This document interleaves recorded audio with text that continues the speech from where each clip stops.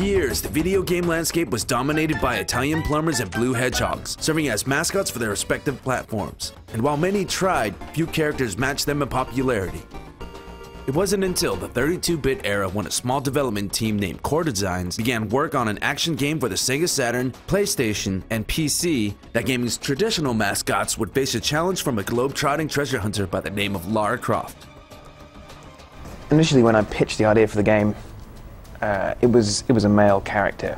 We were playing with the idea of having more than one character. So I designed a male and a female character, and then I realized pretty much that the amount of story I wanted to stick in was going to require us to have like double the cutscenes. And so I had to ditch one, and by that point I'd already kind of completely fallen for the female character, and that was how Lara became the star. The game was so good, I don't think it would have mattered who I was playing as. You know, I could have been a guy, I could have been an alien, I could have been a robot. It just didn't matter to me. Being a teenage guy at the time, I was definitely intrigued by the game starring a woman. Part of the reason why she was so popular when she first appeared is because she was the opposite of what everyone's expectations were. She was designed almost in total opposition of what were the given norms for making a lead character for a game. She's this kind of tough female hero, which you didn't see much of in games at the time. You still don't, but more so perhaps today than you did then. An action hero looking hot chick that people outside of the gaming industry, you know, maybe people who aren't really into games, can latch onto. There were arguments raised or comments made that Lara Croft was just this sort of sex symbol that didn't really have much substance. I guess for some people that was a really big deal at the time, but for me, all I really cared about was just that it was a really great game. Developing a new character is hard enough as it is, but Core Design was also faced with the challenge of creating a full 3D action-adventure game in an era where there are no proven formulas on a console outside of the Nintendo 64 and its flagship game, Super Mario 64.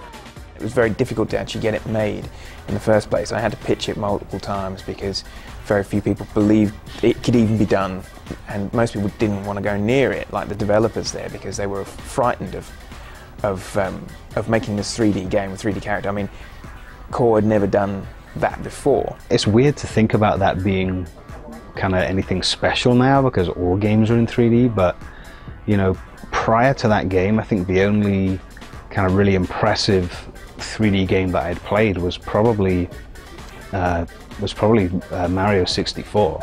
But the thing that Tomb Raider did that Mario didn't was that it also had all these really detailed textures and, you know, a somewhat realistic environment where, you know, which Mario never aspired to.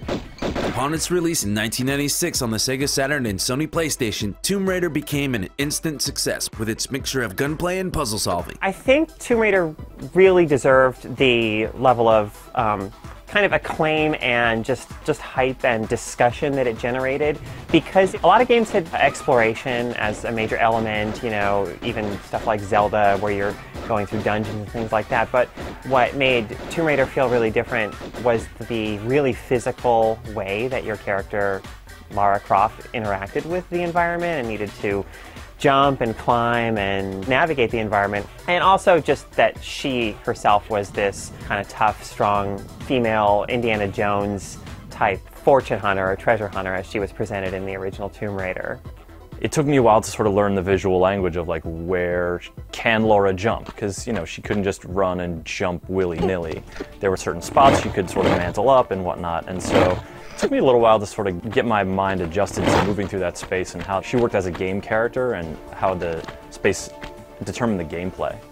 It was one of the first games that I ever convinced my kind of colleagues at the time to let me take home. So I borrowed like a debug PlayStation 1 and took it home, invited a bunch of my friends over who were, you know, super excited to be playing a game before it was out. My first exposure to Tomb Raider happened at a friend's house, actually, sitting on the second floor hallway. His mom had moved the TV and the system into the hallway because he was playing it too much in his room. We were all in college at the time, and somehow, you know, we wound up with a copy of Tomb Raider, and the game just immediately captured our interest. We sat there in the hallway and I watched as he hogged the controller and played Tomb Raider on the PS1. I remember we were especially impressed about the way you could swim. You know, you could dive in and swim underwater and stuff like that. That was something we hadn't really seen. You fight a T-Rex, which at the time was really kind of traumatizing to me. Seeing this huge, monstrous creature, it made Lara seem so tiny, and her little dual-wielded pistols, which were a really cool weapon, made them feel almost like ineffective against this just massive creature. It really kind of shook me up. It was unlike anything I'd ever seen before. It was really cool, really cool. It didn't disappoint. It was, you know, it really was unlike anything else that we'd played at the time. I only play for sport. Its star had become an icon for an entirely new audience of video game fans mesmerized by the adventures of Lara Croft, as her face appeared on everything from magazines and television shows that would otherwise not have given video games a second thought. On the one hand, you look at her and you think, look at those proportions. Like, what kind of female, you know, hero is this to aspire to? This is unrealistic. But on the other hand, Lara Croft goes into the situation. She's not defending herself with like the twirl of a parasol or by, you know, pushing her arms together and blowing a kiss. She's shooting a tiger in the face. The original Tomb Raider's popularity catapulted the series and its developer, Core Design, into the spotlight. I guess I always believed it was going to do really well. I mean, I was convinced that we were making a good game. I mean, a lot of the ways that the game was designed was sort of based on, well, were already classic games. And it was really just mixing those together with a new twist. And that was what Tomb Raider was. More importantly, it also helped solidify the PlayStation's position as a dominant console platform, not just from a consumer standpoint, but also from a developer point of view. The PlayStation version of Tomb Raider was much easier for the team to create as opposed to the Sega Saturn version, which proved difficult due to its complicated architecture. The Saturn was eventually dropped as a viable platform for the series, so Core could focus its attention on just two platforms, PlayStation and PC, for the inevitable sequel. Tomb Raider 2 arrived in late 1997, and like its predecessor, was a huge success.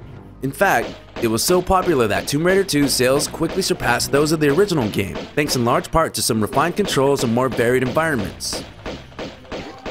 I think that Tomb Raider 2 kind of improved on the original by making better use of various locations around the world. It just gave the game more of a Indiana Jones globe-hopping adventure flavor. It was a really difficult game, and it's the kind of game where it didn't give you many clues as to always where to go and what to do. The gameplay, you know, wasn't drastically different, but it felt different because the game felt sort of somehow a lot less organic. You went to Venice and other, you know, exotic kind of locales. Instead of jumping around in caves and underground tombs and, you know, waterfalls and stuff, I think there were levels in, you know, just inside large buildings, and, you know, instead of rocky outcrops, maybe you're hanging from chandeliers and that kind of thing.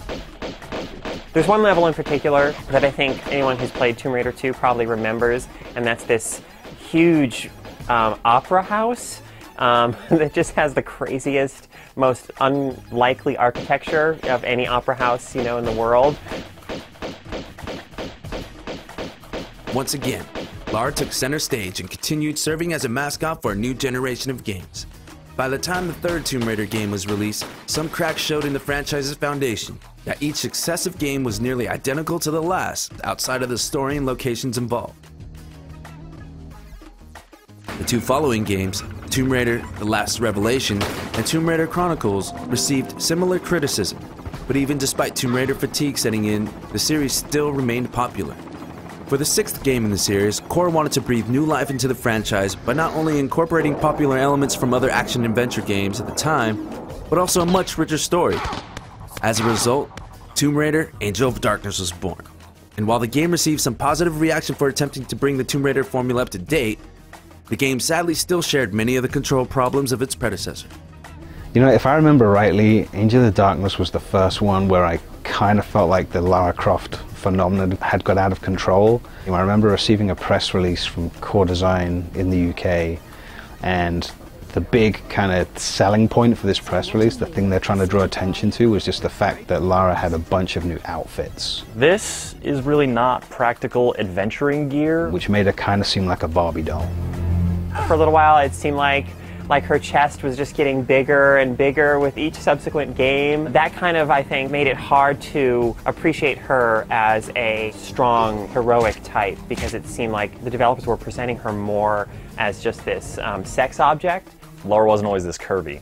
She used to be a little bit more sharply contoured, I guess.